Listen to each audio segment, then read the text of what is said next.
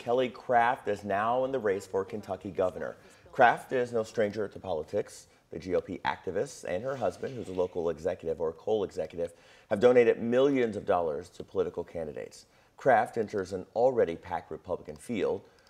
You've already got Attorney General Daniel Cameron in there, State Auditor Mike Harmon, State Representative Savannah Maddox, and Agriculture Commissioner Ryan Quarles.